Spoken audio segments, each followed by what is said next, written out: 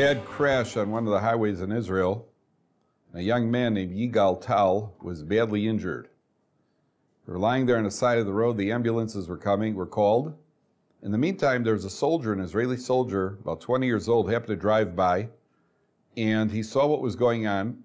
He picked up Yigal Tal, drove him off to the hospital, and handed him into the doctors, the emergency room. They took him over, they brought him up, he followed him up, they took him into surgery, and they called the family. The family arrived, and surgery was being performed. In the meantime, the soldier saw that he was no longer needed, so he turned around and he left. He went to his base. So Yigal Tal thankfully had a full recovery, and his parents, Mr. and Mrs. Tal, were very, very curious because they would have liked to meet the soldier and thank him. Now, the Tals owned a small grocery store. And what they did was they put up a big sign on the grocery store that on this and this date, at a certain place, a soldier saved our son's life, and we would like to meet him. If you know of such a soldier, please let us know. About a year and a half later, a woman walks into the store, and she sees the sign. And she says, "Oh, there was a traffic accident. You know what? I think the young man you're looking for might be my son. My son told me about a year and a half ago this took place, right?" She says, "Yeah." Very excited. Mrs. Tal is very excited. She said, "About a year and a half ago, my son told me he was on his way to his army base, and there was a traffic accident. He picked up a young man and he dropped him off at the hospital, but he couldn't wait around. He had to go to the base. And I'm pretty sure that it's my son."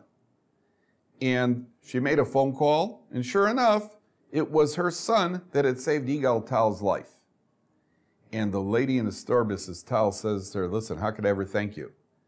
And this woman takes a look at her and she says, "Could I speak to you in the back room?" Tal thought that's very strange. Okay, what does she need? Maybe she needs money. I'll give her money if she wants money. She saved my son's life. They go into the back room. The woman says to her, "I want to tell you something. This is not the first time we've met." She says, "Really?"